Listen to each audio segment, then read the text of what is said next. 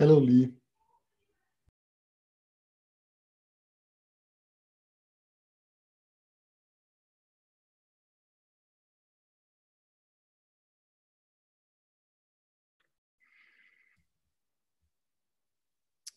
Hello, gentlemen. Thomas. Greetings and salutations. Mr. Warnicle. Hello. Oh, geez, man. Yeah, you know what? I honestly didn't do that to be funny. That was, yeah. It's all good, dude. There's no L in there. There's no. It's an incredibly common mispronunciation. I don't know what the psychology behind it is, but it's definitely real. But you can't have a complicated last name and get all that upset. Otherwise, you're going to spend your entire life upset. And I just don't have the energy for that shit. Twice this week I got asked how to pronounce my last name, and so yeah.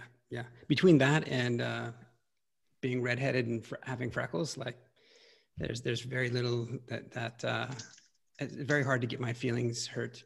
Like I've gotten picked on my whole life. Yeah. I just increasingly don't even have time to have the energy to actually disagree with people about things. It's like, oh, you believe something different about this thing. I guess we're not playing together. Yeah, that is, as a side note, that is one thing that I've, characteristic of senior architects, of principal architects that I've come to, I'm not sure if it's admire or just have respect for their willingness. A few of them, a select few, are willing to do a filibuster or to just put in the time it takes to convince every single last person. And yeah, I don't think my patience goes that deep. I mean, the successful ones don't actually try and convince every last person. The successful ones just figure out who has to be convinced and how much energy it's going to take to convince somebody. And sometimes they don't even convince all the people who are important because some of them just aren't worth the energy. And not convincing them is not going to be a problem. It's going to be an annoyance. Some wisdom in that. Yeah. Well, let's get to this. See if we can get the meeting minutes formatted a little bit. There are a couple of things probably to chat about. Nicolay and Thomas, if you guys want to toss your names into the onto the attendees list, that would be great.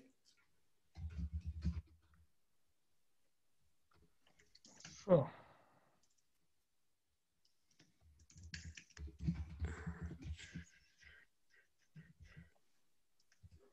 And we'll get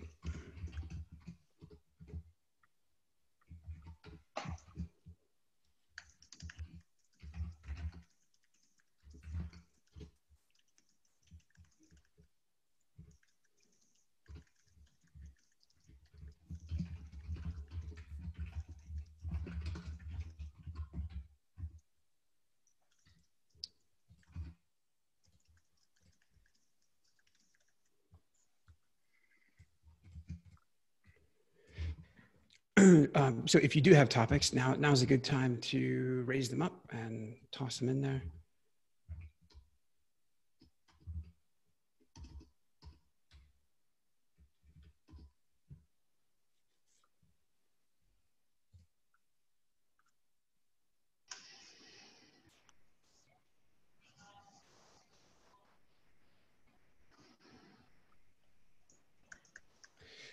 You know, I've got another one here.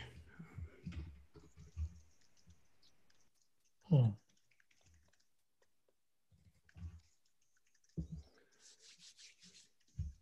Fair enough.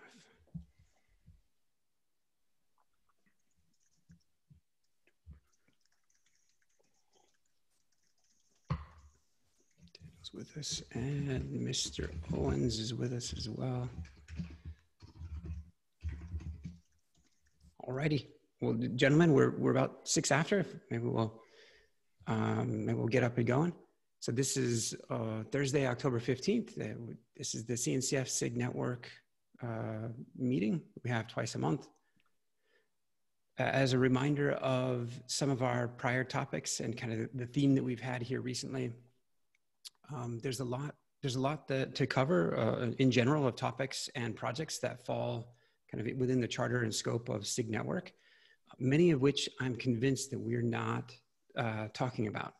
Many topics that are addressed in and around this meeting. And so for my part, I consider that there's some outreach that we might want to be doing to help change some of that. There's recent inreach, I guess is the way of putting it, from the Submariner project.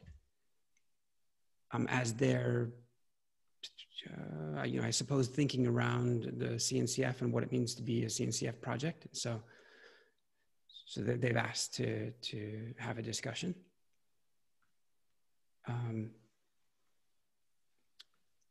Good. So a couple of topics for today. We'll see if maybe a couple of others don't come up. One of them I'm going to be addressing opportunistically because Nikolai is here. So I have an update. The first one is in general. So we've been having, I think it was 2 service mesh working group meetings that we had during this time. We didn't meet a couple of weeks ago on October 1st, but one of the topics that we had during the service mesh working group discussions was about SMI conformance. And actually I got these out of order. So SMI conformance, but one of those was also on service mesh patterns. So there's a spreadsheet here that hopefully all of you can get to that has a list of around 60 patterns that have been identified as common ways of either configuring, operating, deploying, and then sort of on, doing things of management around service meshes and their workloads. And so, one of the things that we do in general in this SIG and others is try to help curate and promote cloud native technologies and some best practices around them. Sometimes that effort manifests itself by way of white papers or talks or other things. So within the service mesh working group, this list has been formed, and there's just a general call for solicitation for comment on whether or not you consider that there are some missing or some that are just duplicative, or some that maybe augment existing patterns that are present, but rightfully sort of address those patterns in a different way, in a service mesh way. So if you would give it a thought, some comments would be helpful. At some point, I don't know that there's a white paper here included in this effort, but at some point, a lot of details about each of these patterns will be made, probably some illustrations about them, and also some ways to quickly deploy those.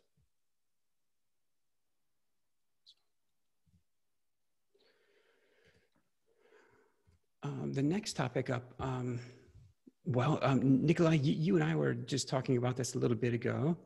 There's a new on SMI conformance, and to kind of bring everyone else into the same conversation, and bring everyone else up to speed on the latest release of the world's latest service mesh. I don't recall if this had happened since in the last time that we had met, but Nginx service mesh, or the other NSM, as I like to refer to it, or NSM2, has been announced and is out. And so has anyone, is that a topic of interest, just that service mesh in general? Is that a topic of interest to anyone, Nginx service mesh?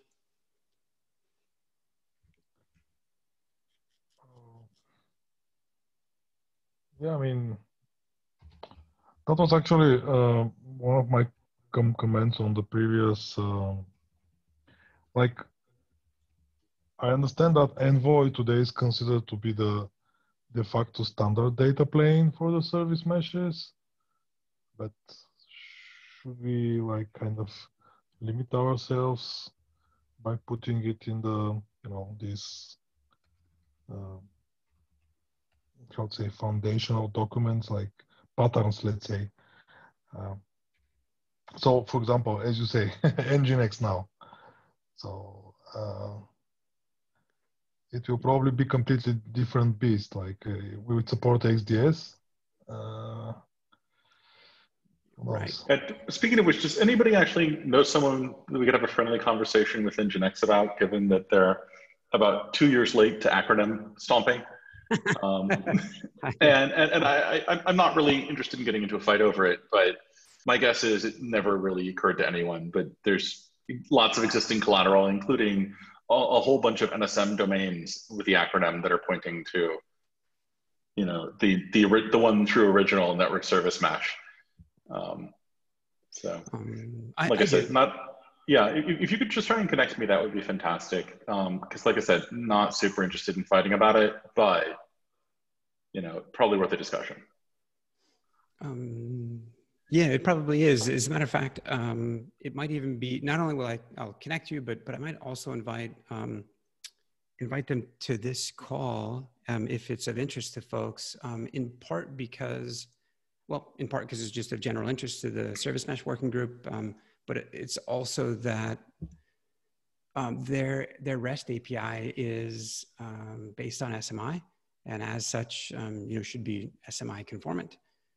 And so they may want to participate in this series of conformance tests. And so, yeah, I've had a couple of conversations over the last 3-4 months now with the product manager of the Nginx Service Mesh. Alan is his first name. And I had mentioned it maybe 2 months ago, but I think it was mentioned in such a jovial way that there wasn't much of a comment about the fact that there was overlap. So yeah. Yeah, I mean, my experience has been that these are super easy discussions to have if everybody's coming at it in good faith. Doesn't mean you always agree, but you can make the discussions very easy. Nikolai, to your point earlier, I think I missed part of what you'd said, but you're sort of floating around the notion that, like, hey, Envoy has been fairly ubiquitously adopted, and yet there are other proxies that are out there. Yeah, I mean, when you open the first link, service mesh patterns, there are mentions of Envoy in the topics in the topics column. And I mean, I don't want to sound picky about this, but when we talk about patterns, I prefer to mention specific implementations. That's a great comment. I agree. On the right, on the topic C. Column C. Yeah, I tend to strongly back that, and I'm a huge Envoy supporter. It's just welding is usually not good, because all technology eventually gets old. Yeah, I don't know if you're aware of this project, but there is this project called MOSN. It originates from China, and it actually implements the XDS protocol to some extent, and it's all entirely written in Go. There are a couple of them. I don't know if they implement XDS, but I know the Traffic guys have done some interesting stuff. The Linkerd guys, if I recall correctly, have their own proxy implementation. Mm-hmm. There's certainly a lot of different approaches to all of this that folks are taking, and I think it's probably in everyone's best interest to keep it a little bit generic. Now, the question of whether or not you want to write XDS in, that's a different matter, because I tend to see XDS as essentially an emerging standard that has come out of Envoy. Yeah. That's UDPA. It still doesn't mean you want to break it to your standardization, because you may not want to, but it certainly means that it's a distinct conversation. Mm-hmm. That's a great commentary. I agree. As a matter of fact, on any number of occasions, that very thing has flustered me, actually specifically with Envoy, in part because it's not just the Golang-based Chinese project, of which there are a couple. The one that you're mentioning that was kind of primarily backed by Ant Financial. There's a couple of other times, I think 4 other times that have been demonstrated that you could, like Istio specifically, could be run as a control plane over different proxies. Mm-hmm. And so I follow that. Yeah, I mean, the other one that I'm always mindful of with things like this, and I'm sure folks have been on the receiving end of this before too, is I've occasionally been involved with situations where you're responding to some RFP where someone has to meet a standard, and the standard got written with a technology that was a good idea at the time, and it is now required. It is also known to be a gaping security hole and a performance pig. And so you literally have to go write things that suck just to be able to address the RFP. And I don't ever think we're going to get to specifically that scenario with Envoy. I mean, it's a pretty healthy community. It's a pretty cool platform, but it just sort of drives home why you don't want to do silly things like that.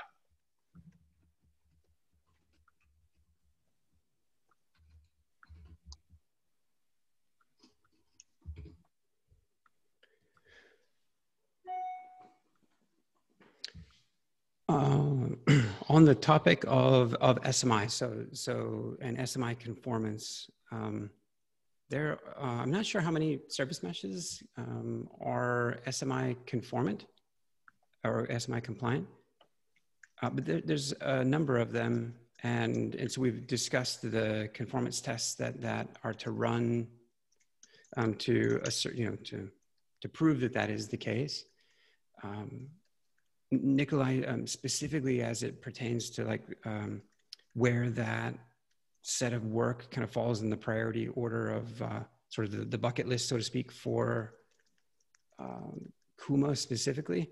I wanted to make sure I delivered on my promise, and it was, there was a contributor in that's kind of gone across a lot of the service mesh communities. Tarun is his first name. I had touched base with him, and he had been quite interested to assist in context of Kuma and SMI conformance. So this is me holding myself accountable. Okay, we should get in touch probably offline and see how we can move on that. Yeah, I mean, in general, of course, I mean, SMI is accepted in CNCF. Obviously, it's kind of getting to be the standards of the interfacing the service meshes. Although, I mean, as with all abstractions, like the more abstractions you build on one on top of the other, the less like fine tunings you lose. Right? I mean, the less fine tunings you have. Okay, the more fine tunings you lose. So yeah. Speaking of abstractions and XDS, the working group there, the Universal Data Plane API working group? UDPA, yeah. Is anyone, and it's unfortunate that Matt isn't on, but is anyone familiar with other implementations of that API? This is probably if I think about it for a moment, it's probably an ignorant question because like Kuma, for example, Nikolai, like the control plane there, it uses XDS. I'm using XDS synonymously with that. Yeah, we are still on the V2 of the API and it's becoming obsolete by the end of the year. So we have in our plans to move to V3. Which is, from what I know, much closer to the UDPA. So, yeah. No, UDPA would be XDS V3 or something.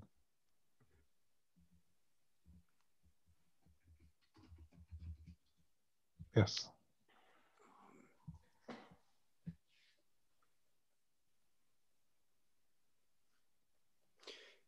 I guess while I'm soliciting interest on various topics, one of those is I brought up the topic of proxyless service mesh. A couple of I saw it in the patterns.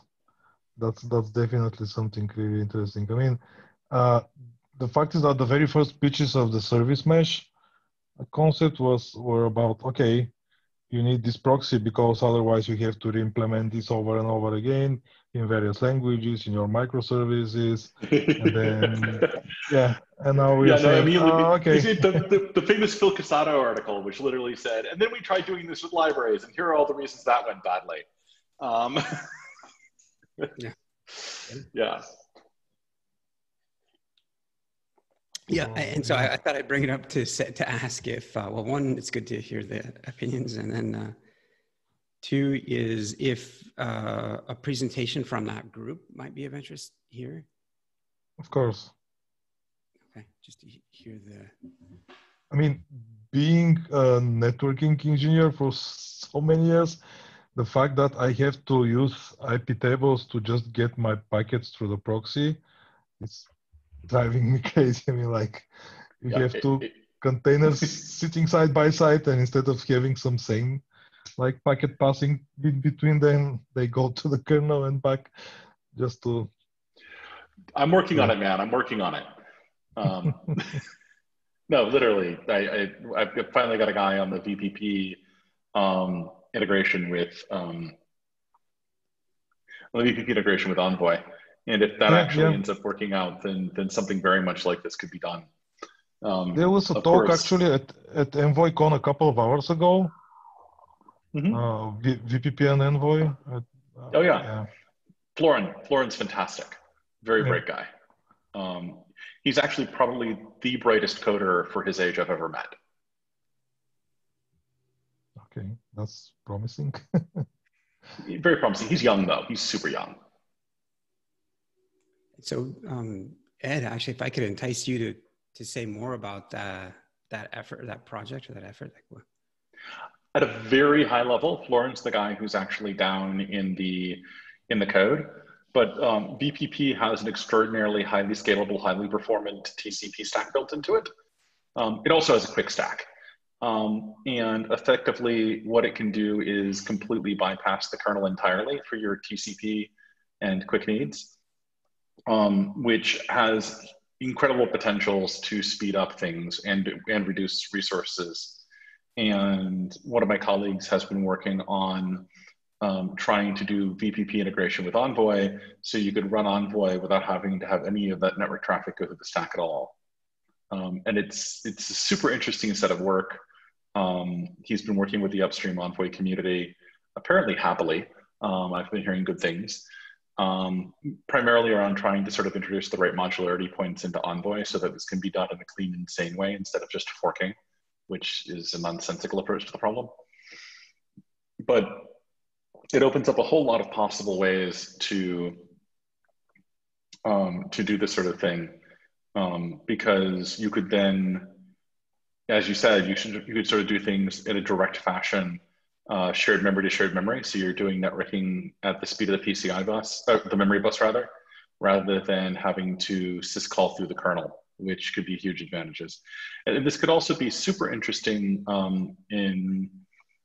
in conjunction with another thing I've been playing with recently, which is I've actually got a library that will, if you're using gRPC over Unix file descriptors, Unix file sockets, I have a library now that will let you pass files over those with gRPC, so that you could say, okay, I'm going to create a shared memory region over here in Envoy, which is just specifically where I'm going to have data written for connections coming from this thing. And you could set that up with gRPC using a Unix file socket and just do memory-to-memory behaviors. Is a possible use case for that capability something like the ability to dynamically load and maybe unload Envoy filters? To the extent that that would be a transport mechanism for getting a compiled Envoy filter over, like into Envoy itself? Oh, that's interesting. Yeah, if you'd want to be super cautious about the security on that front, but yeah, something like that could quite easily be done. So there's a lot of interesting possibilities once you get to that stage where you actually have a structured way to dynamically set up shared memory between a pod that didn't exist before and an Envoy that might not even have existed when the pod started. So you don't have to bind the life cycles together. And you can, in a sane way, set up controlled memory sharing. And by controlled memory sharing, what I literally mean is I have allocated this section of memory particularly for this client, not that he has general access, that client has general access to all of my memory. So yeah, lots of cool shit becomes possible at that stage. but I feel like I may be hijacking your meeting with technical minutia. Yeah, this is, unless anyone has something else, like that's super interesting to me. Is the effort that Florin is, so he's within the intent-based networking group at Cisco, FDIO, and I don't, I'm kind of post-organizational, so I don't track very well sort of what orgs people have landed in recently. But yeah, he's done a lot of stuff in the past. He's sort of the guy looking after the VPP TCP stack right now. Can we invite him to this call sometime later? I would be delighted to convey that invitation, and he's quite a good speaker and a hell of a nice guy.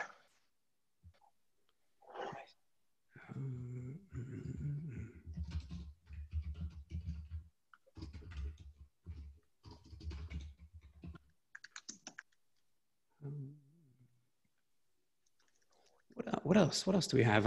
Ken, if you don't, I don't know if you can speak to this. This is great, but if you can't, that's fine. Curious as to whether or not we talk a lot about meshy things on this call, and at MasterCard, are service meshes a thing?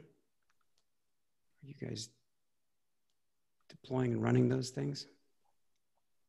Yeah, it definitely is a thing, and we have a couple of different efforts underway, mostly around like security and policy type of aspects of it. And so, not a whole lot I can really go into in detail there, but we are, definitely involved in a couple of different aspects of service discovery and tying it back into security policies that we're defining across the globe.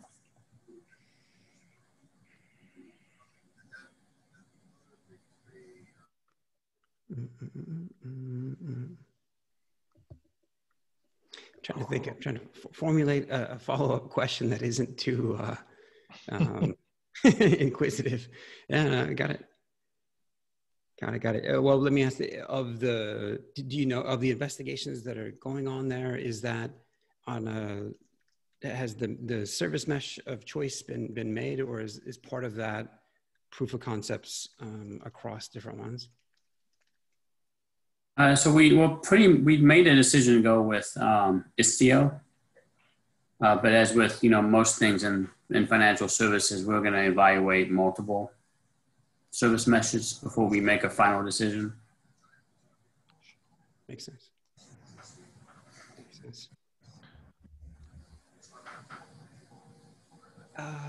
Very good.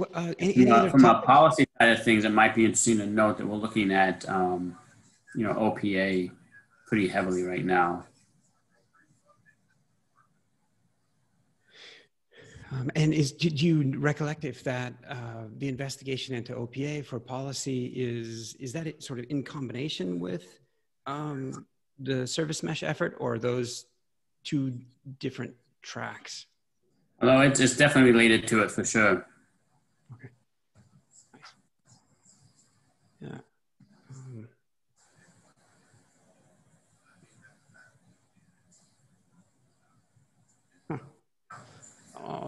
And our use case, without giving too much detail, it's I think it's probably pretty obvious, but we are we kind of connect the merchants to the banks, sort of our business model, and so a lot of what we're doing has to do with how do we connect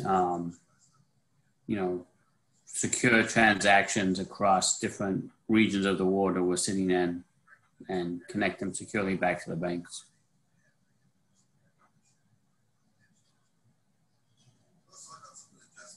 It makes a lot of sense.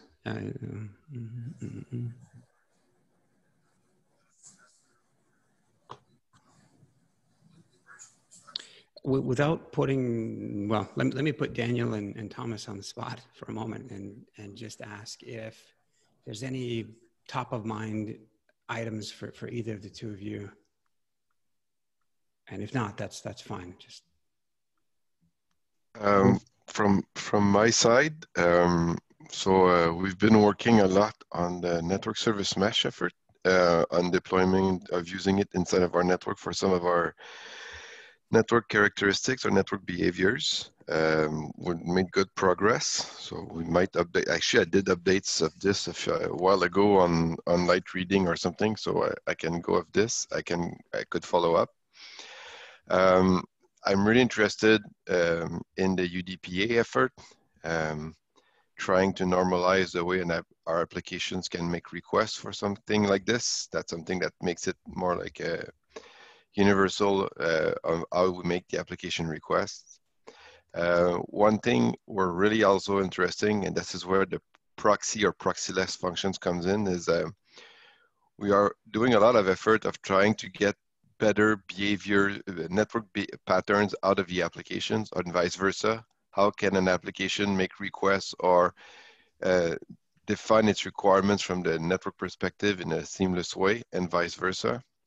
And it's there, and there's where we're actually looking at how can we do it on either in a proxy mode, like leveraging Envoy or others, or just trying to push this to like a forwarder like NSM. So that's the ongoing work.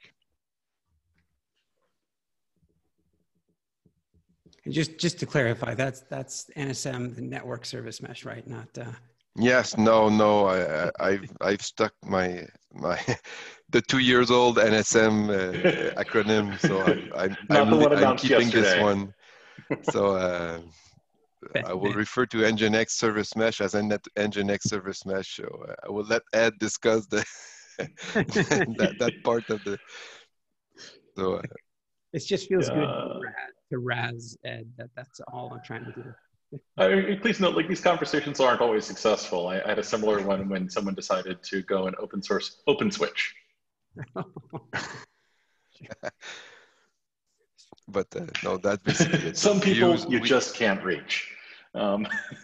So going back, we do have a lot of work ongoing with network service mesh, trying also to look at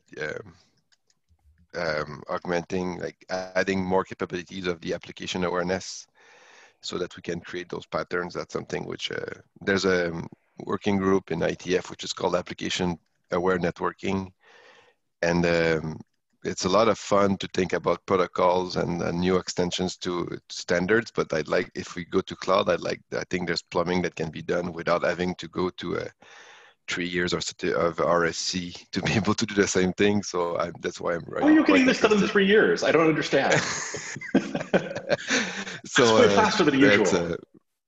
That's something that interests me a lot. So yeah, I once pitched a solution to a problem at somebody where I went into a meeting and everybody savaged my idea, and I said, look, this is all true, and you've missed the 5 things that suck worst about this idea. But it is literally the only idea on the table that can be deployed in under 5 years. Yes, so that's where we're at. On the various versions of, if you don't think about service mesh, the other various versions of service meshes that we have looked at, or we have a lot of deployments using Istio. Not necessarily because Istio is the right one, it's because most of the time the one that comes prepackaged and managed in a cloud platform is this one. So we're really trying hard to figure out a way to make platforms be more agnostic to networking CNI, platforms being more agnostic to service meshes, and so that we can actually have a good view of what we can deploy. So that's ongoing work. Thanks for this, Daniel. I'm curious if you can say a little bit more about the application-aware networking, the approach to that. Is it just to focus on sort of protocol-specific filters, or is there more to it than? So there's a lot of angles. If you go from the ITF perspective, most of it is around, can we do like something with an IP packet or a header that gives the intent of what needs to be happening for an application, and then the network behaves based on this. That's the traditional protocol view of something. But if you start to look more like annotations or labels or whatever we have, selectors we have in cloud, I think there's a way of doing it without having to add another protocol. I think there's ways of doing it from like a more metadata type information. So that's my angle to it. But the application networking right now is mostly focused on how do we do the extensions as a protocol layer. For example, having a pod that injects something into an up by up header in IPv6, so that then gets tied back and remapped into the network behavior. So that's the standard way of thinking things. I'm kind of more the proponent of, well, if I have something I can do like NSM that makes that request independently of the protocol underneath and can just make that request and let the network figure out, like this protocol stacks figure out, I'm kind of more inclined towards this. So that's why I'm bringing the MES into that program. So. I think you said mess, but I heard you say mesh. Yeah, I like to think of myself as being disruptive over time. So can I be disruptive there as well? So quick question, guys. I pinged Florin, and he's perfectly delighted to come talk to us at some point, but he's sort of wondering questions like when, what type of meeting, how many minutes, what kind of things are you looking for as an audience, that kind of thing. You know, the reasonable questions. Mm-hmm. How dare he? I think we have availability on the schedule for, you know, the 1-2 weeks from now, and okay, so the 29th. This is just, please anyone else comment here, just, you know, for my part, like in some respects the short version of this talk is kind of, especially if it's a 10-minute talk like this, is you know, and the ability to sort of ask him in and around where that's headed, and yeah, Q&A is probably the most important. Like we need at least 10-15 minutes Q&A just to be able to get into a little more details. Right? So I think that the ask I'm hearing is just to sort of rerun with this group the talk that he gave to EnvoyCon, but with an extended period for Q&A. That makes sense to me. Yeah, cool. Good.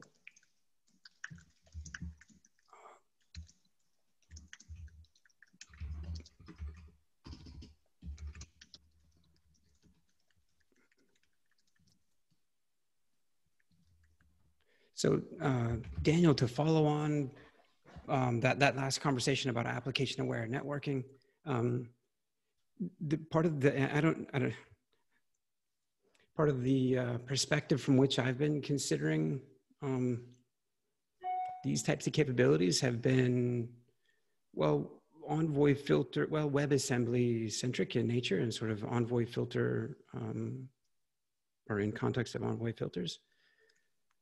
They don't have to be Envoy filters, but the link to this image hub is it's a sample application that was presented at DockerCon, and is just actually we delivered some advanced Istio training through O'Reilly yesterday, and used this sample app to help enlighten students of the course about possibilities, application-centric possibilities, about the intelligence of the data plane, and maybe some application infrastructure, if I can use that term, application level infrastructure that can be handed off to intelligent filters. And I'll clarify and differentiate between sort of the distributed systems infrastructure concerns that melt off of application code when deployed on a service mesh. I think that there's a lot of value and promise in a service mesh in that regard. If you take that one step further and say, not only can developers in the application code hand off retries and some circuit breaking and yada yada and so on to the infrastructure, to the service mesh layer, but so too can they potentially hand off some other application infrastructure. And by that I mean, you know, anytime that you're writing an app, you often, if it's a multi-user app, you have to have accounts and tenants, and sometimes you use a framework to help you get through some of that monotony quickly, but a lot of times that's written into your application code, and it's got nothing to do with the actual app. That's just user accounts and tenants. And subscription plans, if you have a SaaS, like that's a lot of code that's being repeated and repeated and repeated. And there's some aspects of that that can be handled by an intelligent data plane. And that's what Image Hub explores is. So I don't know if that marries up at all with the perspectives from which, the working group that, the IETF and some of the discussions that were being had there, or not. I don't know. Does that sound totally different?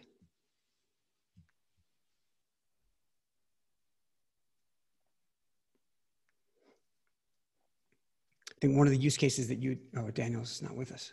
Okay.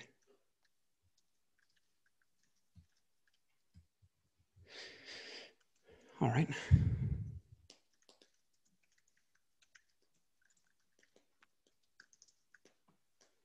Well, we've got a couple of folks to invite to the call next. So it sounds like Florin is probably a go. We'll get Ed connected with Alan of Nginx. We will, Nikolai, I'm holding myself to following up with you on SMI conformance and trying to bring some resources to you, I think is kind of the way I think of it. Mm-hmm.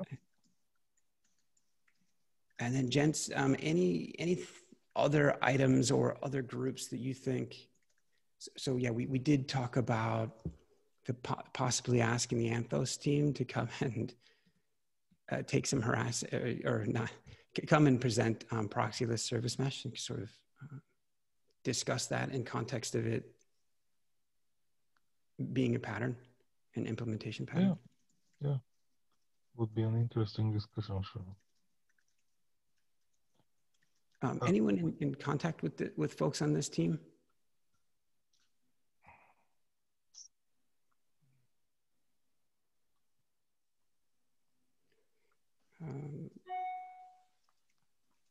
I'll go make some new friends.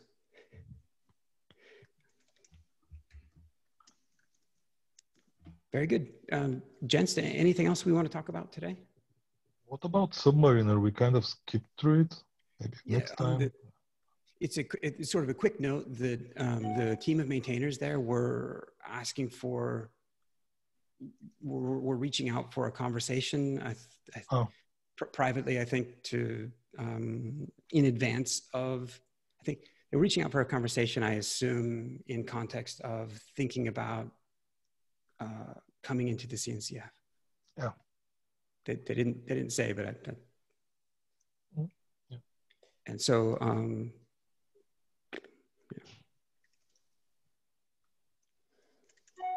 fair enough. Anybody? Well, not that anyone. For the first time, I think in my life, I ended up reneging on an accepted talk. So for Service Mesh Con, they sent out the acceptances this last Friday, and the recorded talks are due this Friday, and there ain't no way that was going to happen. So I turned that one back.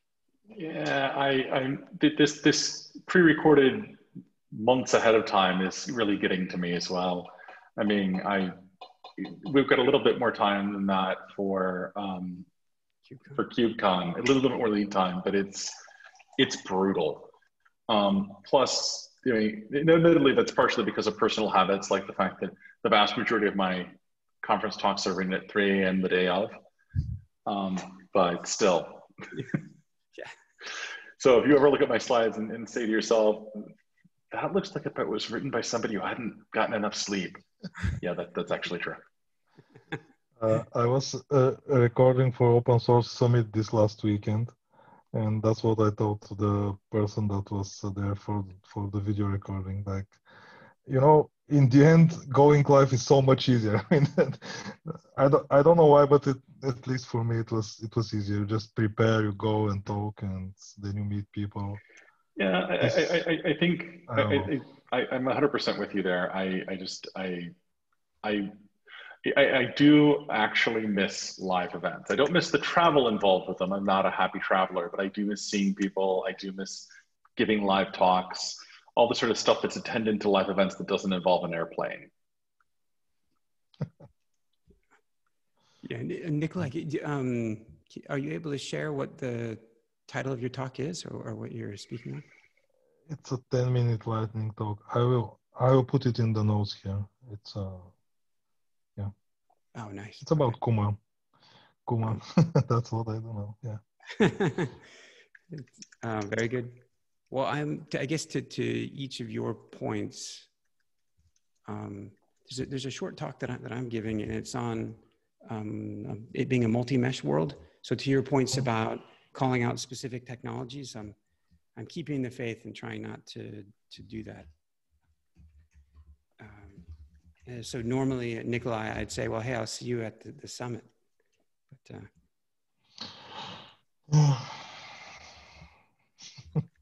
yeah. Well, thanks very much, all. See you in a couple of weeks. Yeah. Thank you. All right. Okay. Thank you, guys. Bye, Oh, Thomas. one quick thing, just before you drop off. Florian Corras has agreed to come to the next meeting and talk if you want to do that. Let's solidify. Add him to the agenda. Thank you for that, Ed. Oh, my pleasure. It's exactly my kind of thing. You do live arrangements during the meeting over IM. I mean, you're actually productive on it. Okay. All right. So we got a couple of items. I do realize it violates all the rules of meetings, but still. Yeah. All right. Fair enough. See you in a couple of weeks. Talk to you later. See you. Thank you. Thank you. Bye-bye. Bye, Thomas.